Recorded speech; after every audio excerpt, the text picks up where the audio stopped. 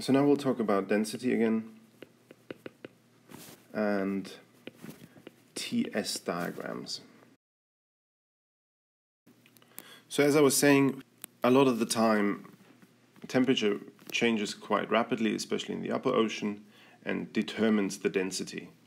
And so to back up quickly, density is typically given by the Greek letter rho, and for most of the ocean it varies roughly between 1,024 and maybe 1,029 kilograms per meter cubed. And just for reference, fresh water is close to 1,000 kilograms per meter cubed. Since the first two figures are always the 10, people define a value called sigma t, and that is rho as a function of salinity and temperature minus 1,000. So that allows us to just talk about density without considering the 1 0 in front.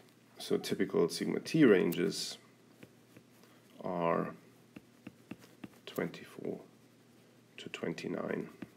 So if you have a typical temperature profile looking something like this, then your density profile will broadly mirror that in most scenarios. But it will be reversed, since the warmest temperatures give the lowest densities.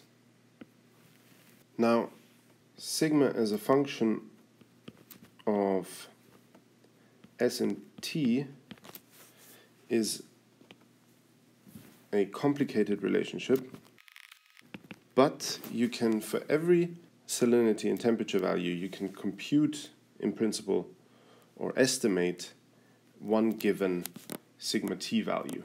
And what people do to represent this graphically, that's quite helpful, is so-called a temperature salinity diagram. In short, TS diagram.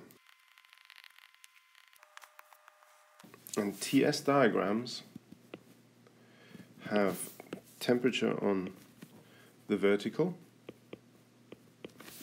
and salinity in parts per thousand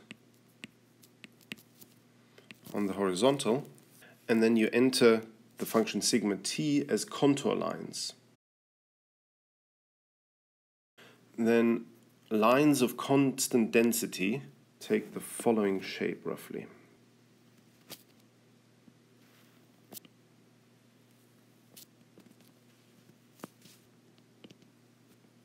So these are contours of constant sigma t, and for this line down here, sigma t is 29, 28, 27, 26, 25, 24. So you can see as your salinity goes down, your density goes down, and as your temperature goes up, your density goes also up from 27 to 26. And part of what's important here is that these are not straight lines. So there's no linear relationship between S and T and the density, which makes this whole thing a little complicated. And one thing that these lines illustrate quite nicely is that for cold temperatures, a change in salinity will change the density much more than a change in temperature. So let me just sketch a more extreme version to illustrate that. Let's say this is our constant density contour, and here we have T and S.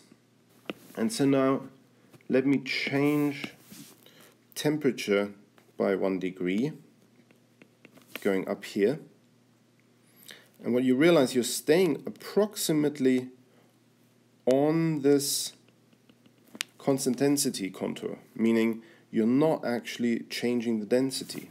Whereas if you're at a much larger, at a warmer temperature, and now you're moving perpendicular to the contour.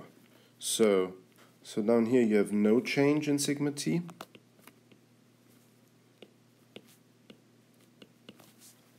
And here you have a large change. So that means changes in temperature are really important for the density of the ocean in warm waters like in the tropics, but really not that important in cold temperatures like the high latitudes, the polar regions. Whereas for salinity, it's the opposite. So if I change salinity by a given amount, I have a large change in density at low temperatures, whereas for warm temperatures, if I change salinity, I have a small change. And as a result, in polar regions, salinity is very important for the vertical ocean structure.